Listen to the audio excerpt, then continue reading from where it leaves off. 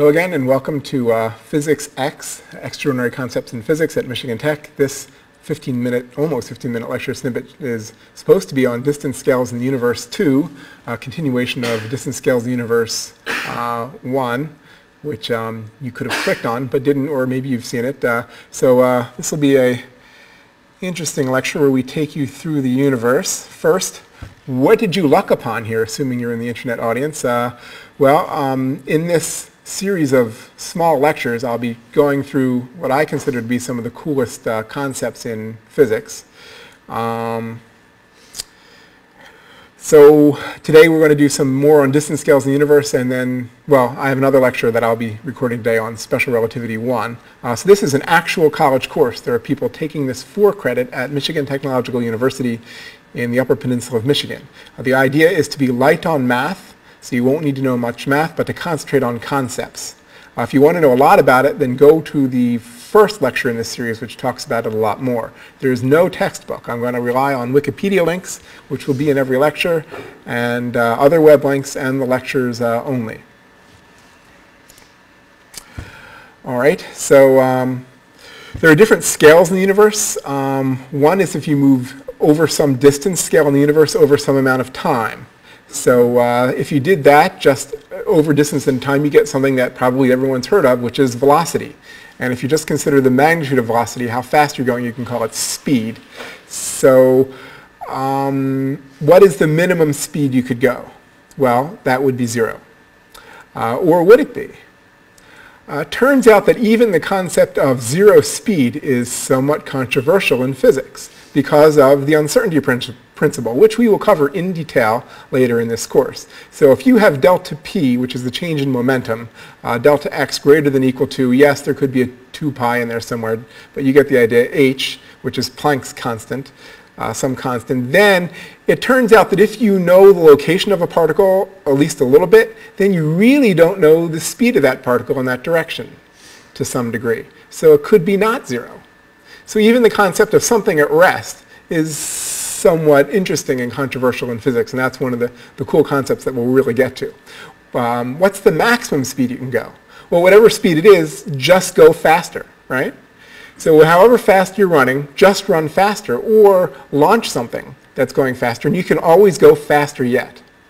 Well, it turns out that's not exactly the way it works. There's a maximum speed you can go, which is, as I'll say later, one of the most profound concepts in physics. The maximum speed you can go is called c, which is called the speed of light. And it's not always the speed of light, because if you have the speed of light in air or something like that, it's going to be a little bit slower. So it's really an abstract quantity, the fastest speed. But we call it speed of light and designate it c. Okay, well, velocity isn't the only way you can cover ground. There's something called acceleration. And just like velocity is the change in position over time, acceleration is the change in velocity over time. And it's shown as d2, the second derivative for people who are into calculus. So what's the minimum acceleration? Well, currently it's generally thought to be 0, especially classically. The maximum, sorry, my Google Docs here has a bit of a problem. This should be a larger font. It says maximum unknown. We don't know what the maximum acceleration would be. We don't think it's like velocity. We think you could have potentially maximum acceleration. When you get into particle physics, if you try to do that, though, you might be creating a bizarre amount of particles, and you won't get the acceleration you thought. So I don't really know what the maximum acceleration is. Is that it? Is maximum acceleration the best you can go? Well, actually, no. It's not taught in introductory physics, but if you were to change your acceleration over time, you'd be including something called jerk, which is the third derivative of position over time. And if you were to change your jerk over time, you'd go to jounce. So do you think you run out of them? No, you never run out of them. There's always another derivative. How come they don't teach it? Because it's real difficult to compute fourth derivative, equations, and it's not really all that relevant. You can usually get good approximations without that. Let's say, however, that you had an object sitting at rest.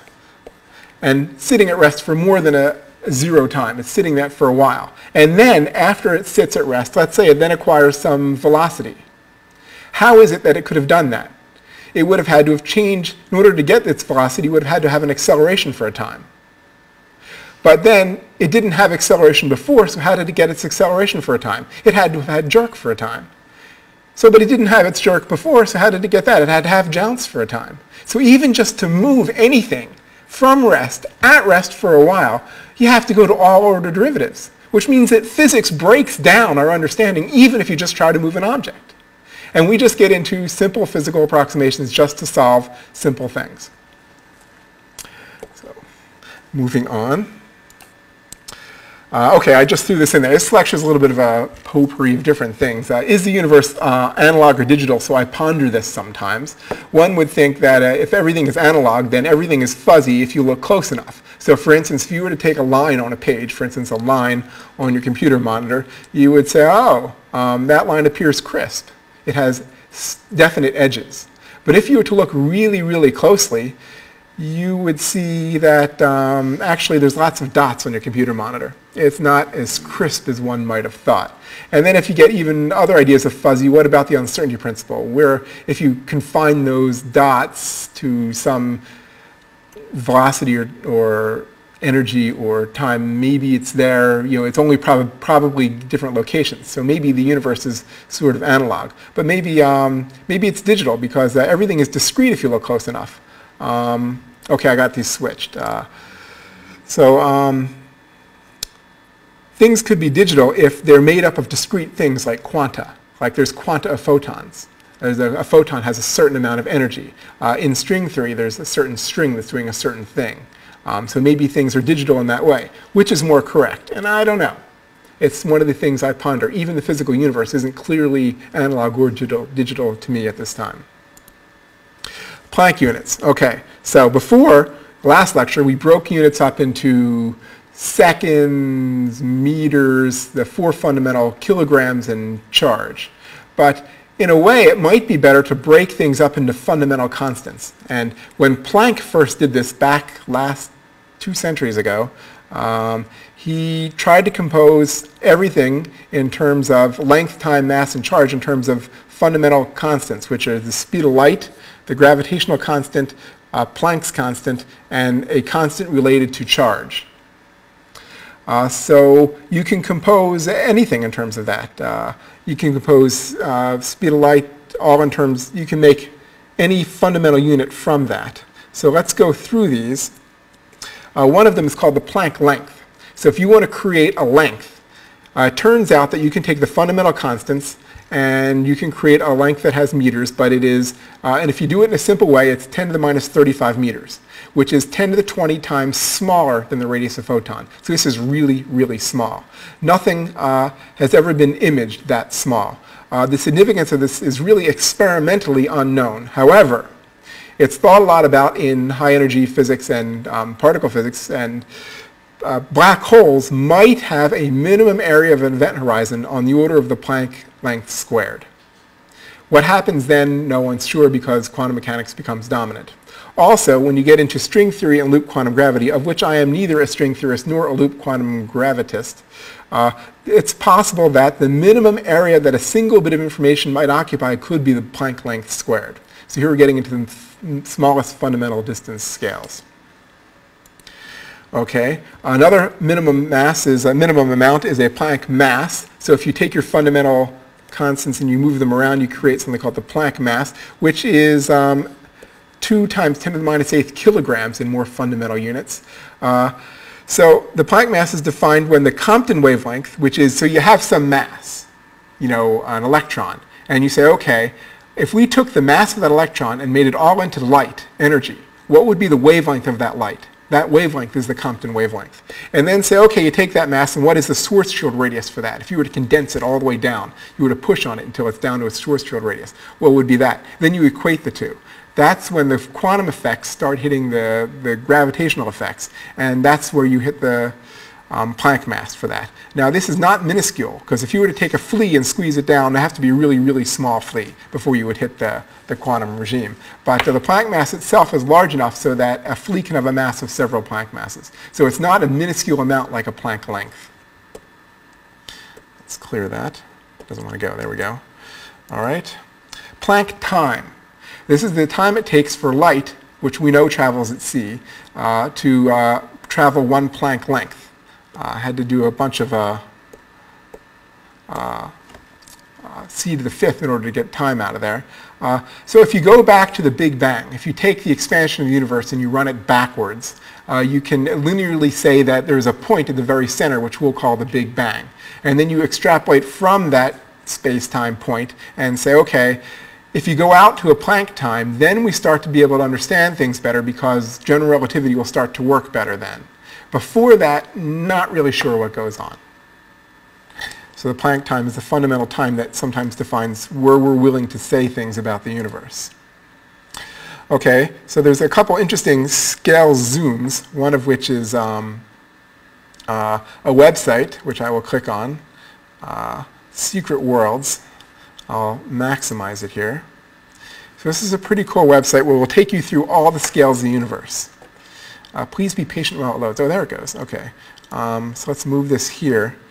And let's see. So if you look here, you can see, if you look here, you can see the universe going from the very large to the very small, where the sun is growing large, solar system. We're zooming in on the solar system, then we're going to zoom in on the Earth. It's the orbit of the Earth. Now you can see the orbit of the Moon. Now you can see the Earth. I sped it up. You can go through this nice and slow. And then we'll go to the center of the world, which is Florida. It happens to be on the panhandle of Florida. And then we'll zoom in on this tree, which is not well known, because if we told everybody would want to go there. And we're going to zoom in on an oak leaf, keep magnifying it as you go in. You can see cells on the leaf surface.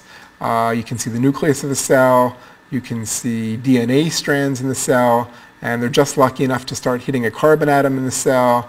And then it takes a while because you hit empty space before you start hitting the nucleus of the carbon atom. And then we hit the, essentially, what is inside the quarks that are inside the carbon nucleus, the protons, the carbon nucleus are essentially as far as we can go in terms of our understanding. So that is an interesting zoom, and there are lots of zooms like this. So let's kill this one and jump to the next page. So one of the earliest concepts of this was in 1968, there was a version called, 1957, there was a book called Cosmic View, where you could flip through the pages. And from that, there was a book in 1968 called Cosmic Zoom, where you could flip through the pages. That's not well known. The most popular one that I know is the 1977 movie, and this is what I saw when I was an undergraduate and younger, and it's called Powers of 10, where it plays interesting music as you go. And so if you go to this page and click on it, you can zoom in, and it will take you, oh, it's best of YouTube now. And I'll run a few seconds of this. The picnic near the lakeside in Chicago is the... And then we see first the rounded end of Lake Michigan. The center of the universe used to be in Chicago before it moved to Florida. So then you're going to zoom out, and then it zooms all the way back in. So let's stop that one. And a more modern version is Cosmic Voyage, which can be played in 1080p at the resolution of your monitor practically. And so we'll start with that one. And so here, the center of the universe is Italy, and I believe, and the graphics are more up to date, and the larger scale stuff is more up to date. So this shows you all the different scales, and there are certain size scales in the universe that we don't even know much about, slightly smaller than the virus size scale, for instance. There's not much known that exists on that scale, and there's lots of interesting things in the universe. So with that, I will conclude this lecture and conclude with please keep Schrodinger away from your cat. So, see you next time.